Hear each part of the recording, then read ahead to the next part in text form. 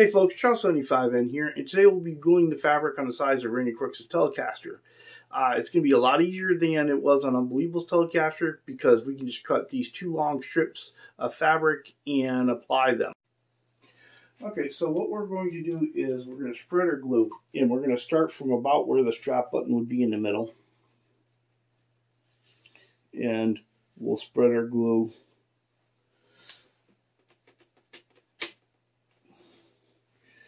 and get that some good adhesion so that we can get that fabric on there. And as we set up, it's going to get kind of tacky, and that's going to help us in our process. So let me finish spreading that, and we'll come back and apply fabric. All right, so here we go.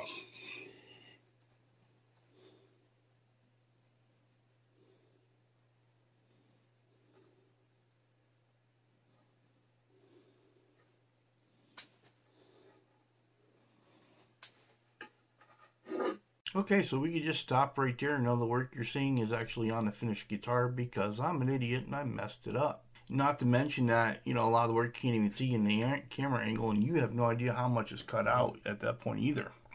And but after, despite getting that fabric to lay down perfectly and everything being great, in the end I messed it up because I'm an idiot. All right, so we've spread our glue all the way around, and we're just going to line this up in a way where it kind of makes sense.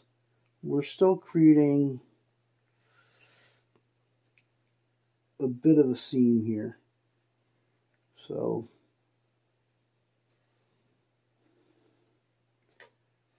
come back off that a bit.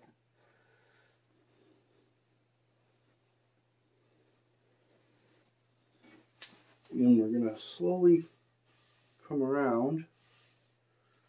And as we come around, I'll move the body so you can see better. And I'm pulling the fabric tight as I go.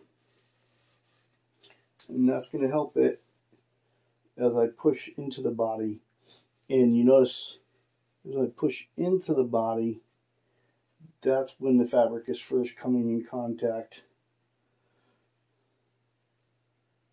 with the guitar. So we won't get those spaces. And this is really, really helpful. I'm going to let that set a little bit. There we go. Yep. So I don't get those wrinkles in there as we go. Okay, and now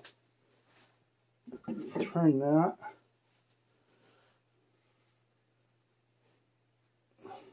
And again, we're just pushing everything in. Now, you think right now we'd want to trim this, right? But no. Let's go ahead and let's let this glue set. And then we'll come back and we'll trim it so that the extra length doesn't weigh it down and separate it out.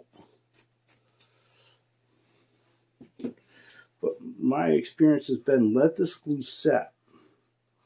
Because that way, you can cut this seam a lot straighter once we've put a lot of base poly on it, and you won't have it fraying, and you won't know that that's where the seam meets. Okay. All right, so I'm an idiot. I had everything all done. I had both sides of the fabric on. I had done the base poly and had it all hardened up and starting to trim it. And I was going too fast and over here, and I cut into the side fabric. So now what I'm going to do is, we've got our bubble here, and I'm going to lay that here.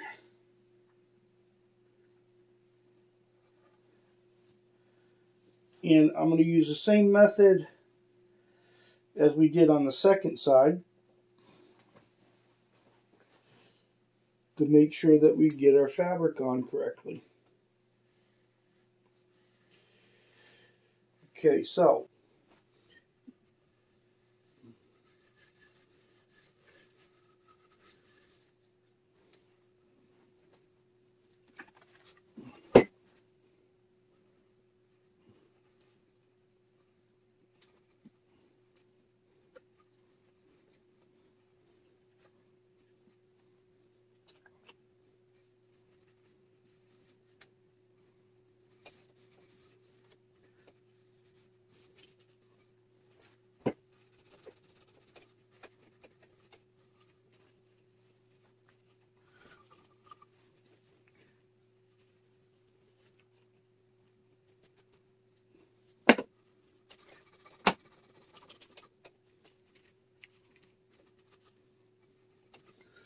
All right, folks, here we have it. Randy Crook's Telecaster with all its side fabric on. And so you can see, here we go, from the transition from there to there. And we'll come over to the back, and we'll get that view. But I think it works out really great from the top to the bottom there and to the back. And of course, we have our transition from the top to our horns and back, which I think came out really well. All right, so if you like what you see here, go ahead and subscribe. You want to see some more videos, click on one of the videos at the end. I want to thank Martin of Martin Lucas's Guitar Corner for the new intro music. And as always, I want you to enjoy your guitar journey, and I want to thank you for being part of mine. Appreciate all the new subscribers. Thank you, everyone.